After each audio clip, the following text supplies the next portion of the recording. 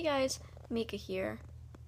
And today's Thursday, so you know what that means. It's a Thursday vlog. And today I'm gonna talk about one of my childhood pets.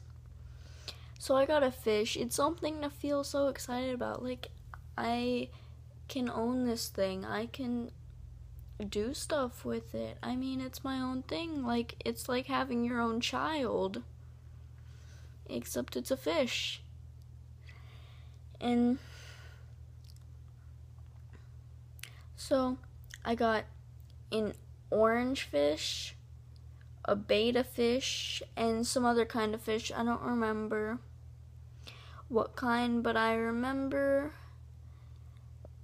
that every day I would go check on the tank so I could feed the fish. And one day I walked up to the tank and one of the fishies were missing. So I looked around the tank.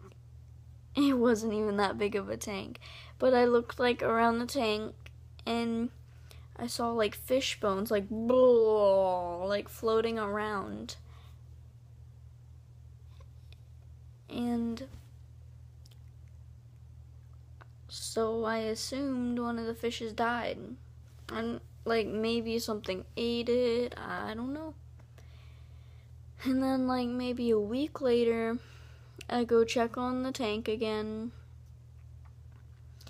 and another fish is missing, and this time it's the betta fish, and its bones are like floating around, so that would mean that my orange fish, which I named Glaze, ate the other fishes. We didn't figure yet, so we bought more fishes. And is it fishes? Fish eye.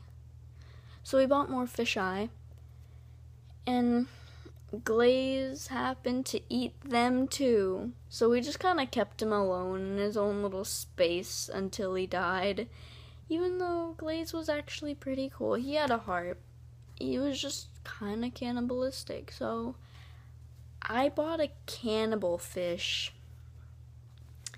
He was cute though. That's all that matters. That was my first childhood pet, was a cannibal. Yay. Life. That was it for today. Bye guys.